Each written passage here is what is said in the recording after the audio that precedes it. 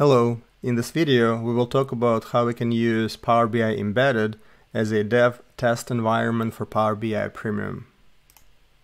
As one of my customers once said, Power BI Pro seems to be only for amateurs. The real pros are using Power BI Premium.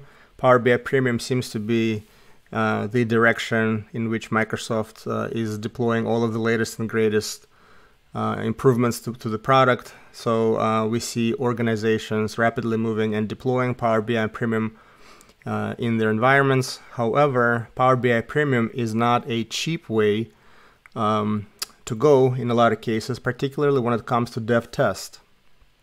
One could argue that you don't need to do anything special when you get Power BI Premium. Just create a dev workspace, dev test workspace, and a prod workspace all in the same environment, and you could use the same environment for both dev test and prod. And for many companies it will probably work. However, I have had some experience where a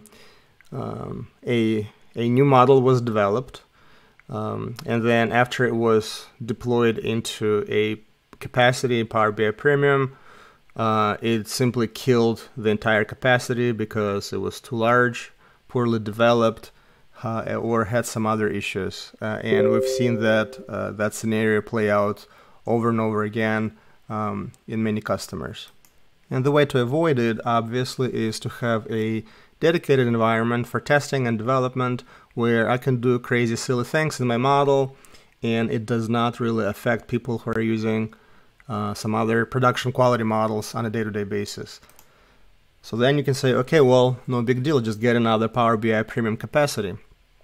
Well, for some people it may not be a big deal, but in these trying times, when dollars are not easy to come by and economic outlook is not particularly bright, there got to be a more economic way for us to set up that dev test environment where we have all of the features and capabilities of Power BI, yet we're able to pause and start that environment and only use it sparingly. So if I need to conduct a test and I need that test for a couple of hours, I want to be able to create a Power BI environment easily and do that testing there. Also, I would like to be able to play with sizes for my capacity.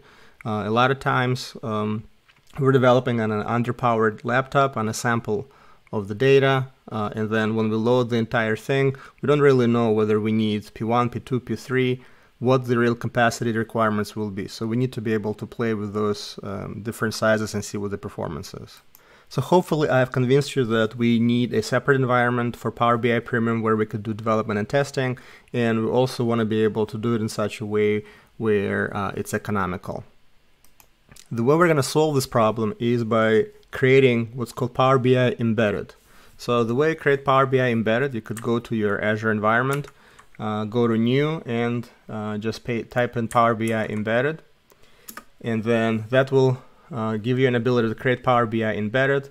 So here you could say that you could grow your business, make development more efficient, add value to your customers.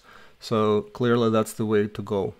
So what I'm going to do is, all you need to do is hit the Create button, and then after that fill in all of the necessary pieces, and one of them is ability to select the resource size.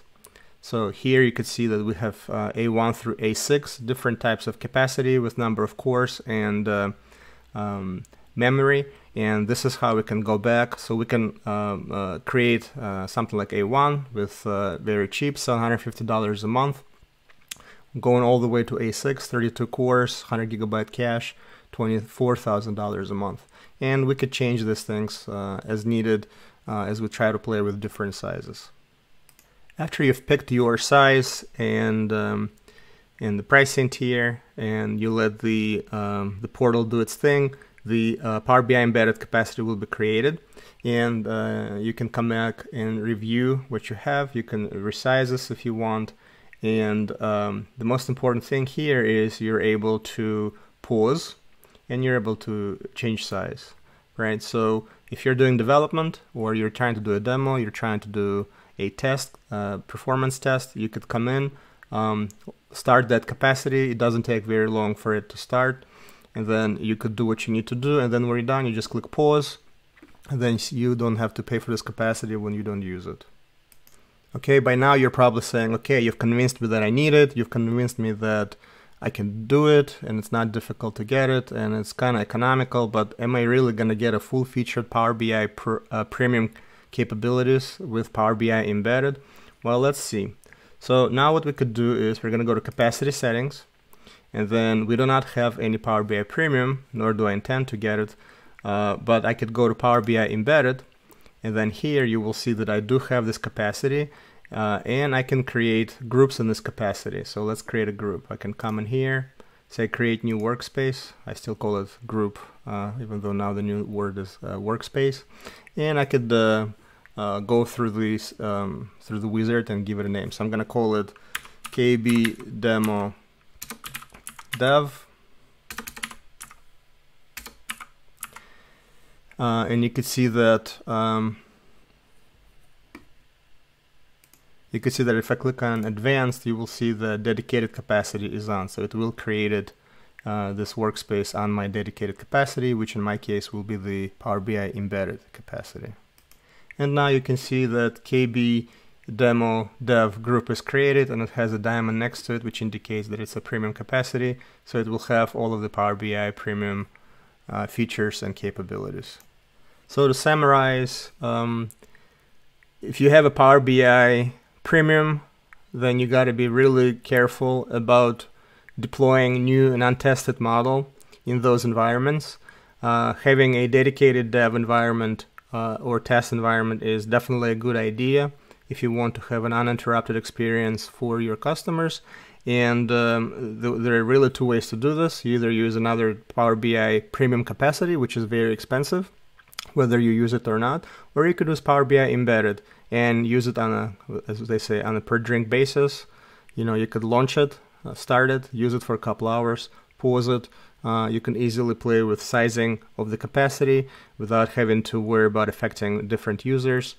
And you will have all of the features and capabilities of Power BI Premium and all of the benefits that are necessary to have an effective plan development and testing strategy.